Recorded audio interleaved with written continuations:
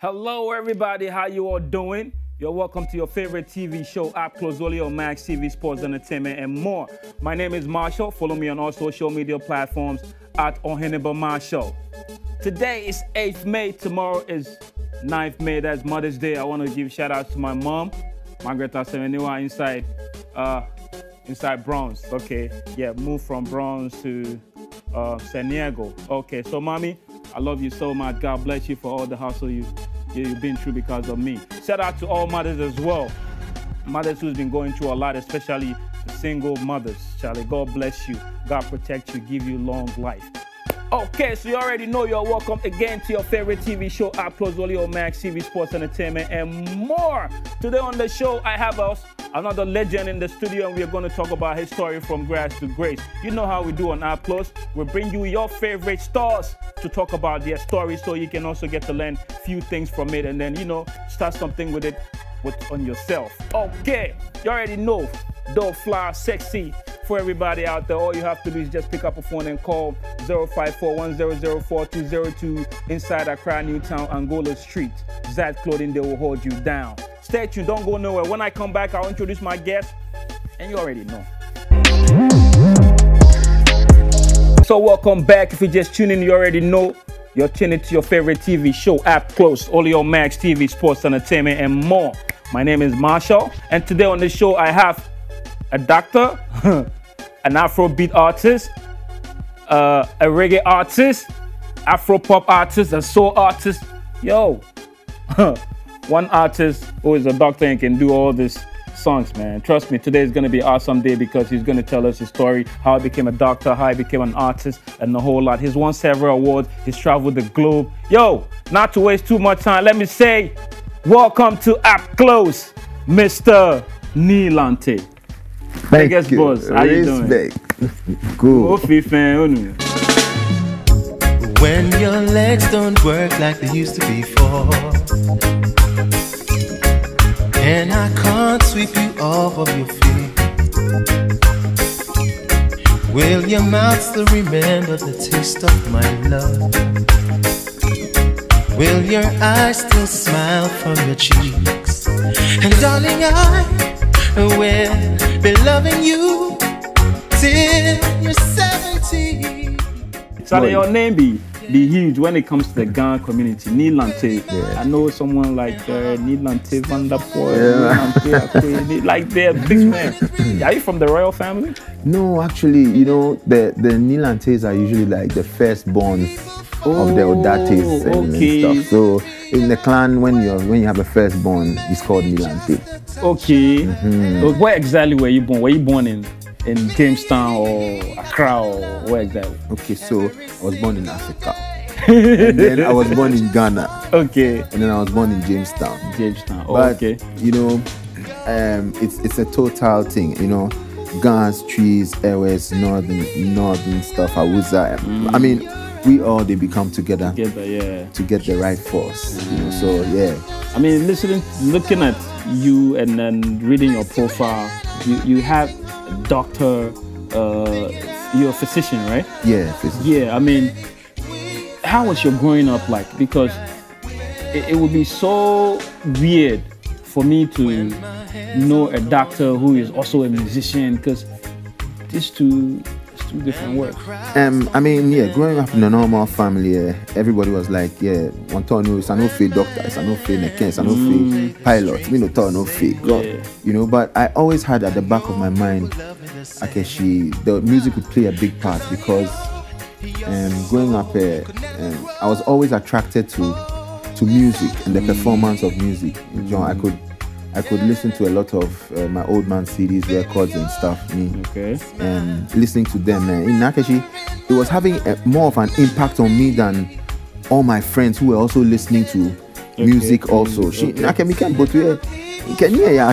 know, whereas others say when they listen to it, okay, what do I trouble, what do I feel, what do I feel? Whenever I listen, I want to take it to another level. I knew there was something wrong. You know, I think it was a. You know, them bishops and things, they go call them the calling. The calling. Yeah, man. Because I was being abnormal in the way I was appreciating music. Okay. You know, I'd listen to music and I'd call the friends and I assemble. Okay, what form band? I bring the idea. Oh, yeah? Band leader. At what age was that? That kind of thing. You know, I'm talking about like 6, 7, can it be? Whoa. When I went on, and so it was abnormal. But no, Fiona, can it be? Where were your parents? Were they agreeing to what you were doing? Okay. You know, it was all underground. Underground. So, and then my mom made the mistake of introducing me to a lady, a Jamaican lady friend of hers who was in Ghana at that time. Actually, Mrs. Grace Nate. I think she's, blessed memory. And she was a teacher of people where they play pianos. Okay. You know, my mom took me to her. Okay, she should teach me how to play sanku. I mean, I got very interested, and I started learning how to play all these piano things and classical music mainly. Ultra handle, ultra back, and and I was in Achimota too, as time went on, I went to Achimota. And then sometimes I would go for music school upstairs. I try piano few so the interest was coming up. And then that's where the problem happened because parents, I mean, actually no, it's small music here too much. Then they started trying to cut down on it, and Charlie, it's on numerous clashes, because about of music sounding there. Charlie, sometimes it got so nasty, what I mean? Really? But no me or school? Yeah, no me in school. It sometimes it got very, very heated on about she my mom was undecided. She was like, it's small music, it's money number you or she's money you. Sometimes in the background there me encouragement feel. I remember like my first recording session into the studio, I was like, it's on my drop coin. I mean, I wasn't working, and it was the old lady who actually gave me studio owner, you understand, and then I was able to record. But Kebalena blast bomb Charlie, you want to be Bob Marley? But was it because you were not paying more attention to school? No, I mean, I was going to school all right. I mean, but I think your grades were good in school. Yeah, I mean, somehow. Somehow the grades too weren't bad. So I think actually that was the thing, You didn't go to school. Where? Into GIS. Okay. Into Achimota. Oh, okay. Into University of Ghana Medical School. Wow. That's it. No. I mean, actually, that's what they thought. Because as at then, musical, you couldn't really point to a lot of musicians who had made so much money and things like that. And every parent tells us money, their child has some future on a bonito. So I understand what was happening. I mean, I would wish the same for my kids too. I mean, but were you the only child? I had a brother. Okay. He passed, just So pressure back can't on feel. Those times he was alive. I mean, fine. Okay, those times. But was he my bro was a hard nut when I went to different level. Rebellious few.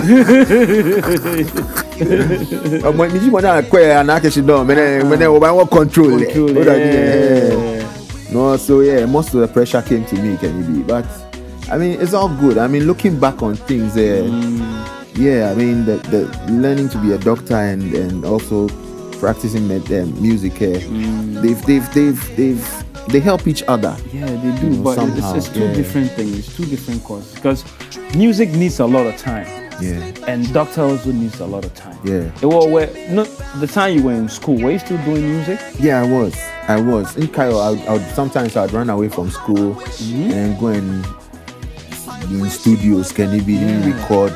In Cairo medical school, it was very rough because sometimes I just get tired of the whole thing and I just move. Studio, especially, two people who mentor me were Nate Azu. Okay. Kesaminu Kwese, Roots and Abu. These were like people who had been in music. Now, I reached the highest of heights, Saminu Kwese was like the first reggae musician, African reggae musician to play at Roots, to play at Reggae Sound Splash. So I mean, these were like strong guys. Strong guys, like yeah. And I used to run away to go and hang around in their studios, kind of be, you know. And sometimes I'd come back to the school and I don't know, say IA. No me why you know call IA in the pocket of your interim assessment. IA. You come back and then they say, Charlie, tomorrow there's an IA. I'm like, where? You know, I don't know. I just go there in the studio and things, you know. I'm more me, so I'm so unconventional means now I can be, but it all worked out. So when you were in school and you were doing the music, I mean, your mother introduced you to someone who was showing you how to play keyboard. Yeah. Was that the place where you learned how to write music? Although somebody actually taught you how to write music. Okay. So what happened was, I remember growing up there, I used to, whenever there were record plates in the house. Okay. So I always used to like reading the lyrics. Okay. And so lyrics became something that was how the lyrics they rhyme, you know, something, but.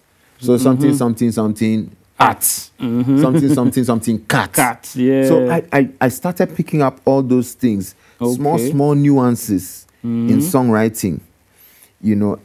And then when I met Azu, you know, Nate Azu, he's in the States now, United States. And when I met him, he was like, no, guy, I think you have something. And I don't think it's cool for you to just keep singing covers, which people have done. Because no, me, I've been in your school, sometimes they would perform in the school band, but it was all covers. Okay. I try old music covers, can it be, and Kesedo Tamaklo can it be. Oh, okay. You guys from the band. Yeah, man.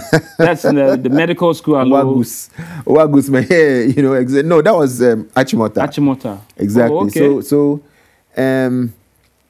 this Azu guy said, no, I think you have the talent to take it to the next beyond that. He thought I could sing. Yeah. But I never enjoyed listening to myself singing, man. Up to now, I hardly in morning born hit way. Like I don't like listening to myself on recordings and watching myself in videos and things. But why? Because it has to inspire you, you know. I just don't know, man. You know, I think that perhaps you know, growing up there, I always had this weight problem. Okay. Whenever I see myself, I'll be like, no, Charlie, you should just. So I really don't like watch myself and things. And then when I hear my voice, like when it's like, no, my voice not be, Charlie, no, my voice not did there. So I really didn't like listening to myself and those kind of things. But Nate was like, no, man, you have something, you know. Yeah. So he was the one who told me, Charlie, try to write your songs. Okay. So he started like putting me through the mill. Like when I go to visit him, he's like, okay, Charlie, I need a song. Try write some lyrics. Try and write a verse. Okay? Then I start small. Wait, then I start write. So after the writing there, I go credit Nate Azu for that thing. Wow. You know, Azu, yeah. Wow. Nate. So when you were in the medical school, who now introduced you into the mainstream? Like, okay, this time you're good. You go with your vocals. You like listening to yourself. Now let's take it to the next stage. Sammy Nupese. Oh. Sammy Quist. Okay. Roots Anabo. He was the one who spoiled me for the music inside. He was the one like, okay, let's start recording. You know, that kind of thing. You know, so he had a small tracker in his house and he would record us. And I mean, it was a whole lot of us. Kente guys come and KNII. I mean, man, way back then, you know. So we started. He was the guy who actually started bringing me into like record. Let's see about recording and let's see about releasing. So yeah, that was Sammy Quist. But why are you majoring more in reggae than the Afrobeat and the soul? What happened was, you know, growing up here, there was a lot of reggae in the house. Okay. You know, my brother used to listen to, I mean, roots reggae artists like Burning Spear, Italites, KNII, Scatlites, Wailers, you know, Mighty like Diamonds DJ. And things like that. I mean, these were roots artists, you know, and that exposure made me begin to like reggae because anytime I'd listen to them, even as a kid, I would hear things like Christopher Columbus. It's a damn blasted lie. I'm like, who is Christopher Columbus? Then I remember that in school, they mentioned one Christopher Columbus. I was like, isn't this the same guy on the recording I'm listening that they say he's a blasted liar? And now my teacher is telling me that he's a good guy. He's the guy who found America. And so it set my mind, then I start read around and I find out, say, the guy, he be like, he go America, say, now people did it already. Yeah. So I said, no, these reggae people, they exposed me to a lot of things, So that's how, so that's basically, I started with the reggae, listening to the old man in CDs and record plates and things. And then, funnily, one artist who I really liked following was Luther Vandross. Yeah. Because of the way he sings. Yeah. For me, his voice, if you talk about all-time great singers, I take Luther Vandross because his voice just be too nice. Unique, yeah. Too nice. He'd be like silk. You know what I mean? So I was like, no. So I took a great interest in Luther Vandross and then pop music. Yeah. So I started going to pop a little bit. Yeah. So I go a little bit in pop and I go a little bit into reggae. A little bit in pop, a little bit. And then when I went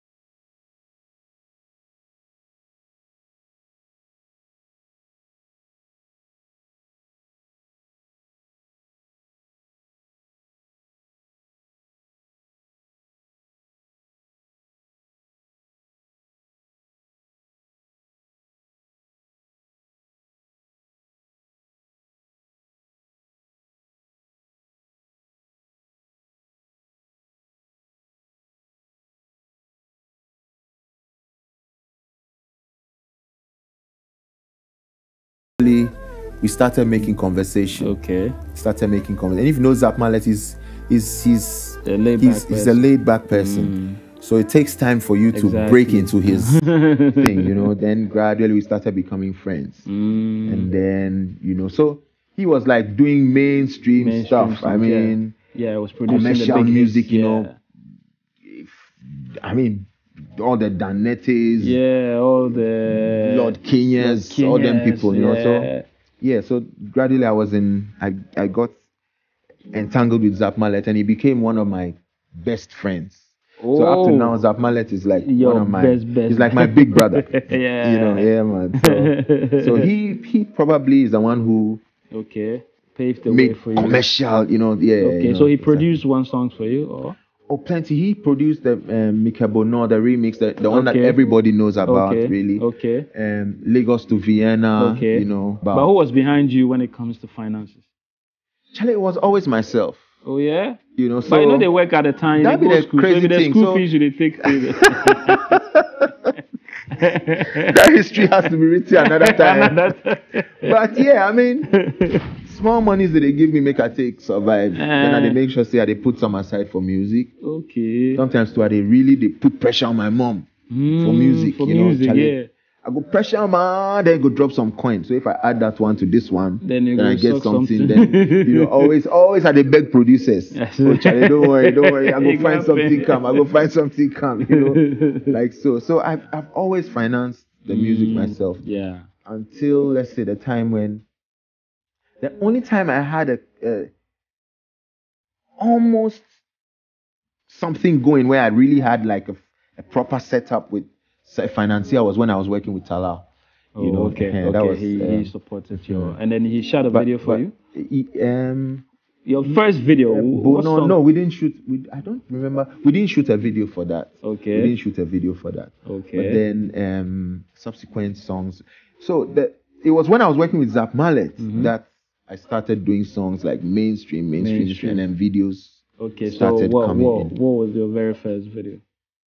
I think my very first video I shot was so with Talal I think I did a The Money Can't Buy Love video with him. That was his song. But that was his song. But that was I think the first video I was on. And then but I think my first video was Rocky. I think it was Rocky Road. Yeah, it was on the Love and Revolution album. And it was a song that I dedicated to the memory of Dr. Kwame Nkrumah. And Dr. Kwame Nkrumah is actually someone I don't play with at all. Because for me, his vision of a united Africa and an Africa in which there's equal opportunity for everyone to achieve his or her own greatness. You know, at the bottom of it all, equal opportunity. Not that we all should be paid 3 cedis or we all should be paid 100 cedis. But there should be the opportunity for everyone to achieve what he can achieve. So he made school free. He made education and healthcare free. Those kind of things. So that you go fit go school and go to where you go fit reach. If you know fit reach far, well, that one cool. And even with that one self, he had other opportunities. Exactly, other kind of schools where you go fit enter and learn some trade or some technical stuff and things like that. So for me, he's like my everything when it comes to politics. That was your very first video, right? Yeah, man. So that was Rocky Road. So Rocky Road was dedicated to the memory of Dr. Kwame Nkrumah. Can I get it anywhere? Oh yes, it's Rocky Road. I think is on YouTube. It's on YouTube. Would you mind playing for the fans for them to see your very first appearance? Yeah, you like to play it? Yeah. Oh, no problem, Charlie. Rocky Road. Yeah, man, Rocky Road. Rocky Road. Yeah, Rocky Road. Okay. All right, so I'm here with KNII LANTE, and we are talking about his story. Let's take a look at his very first video, Rocky Road. We'll be right back.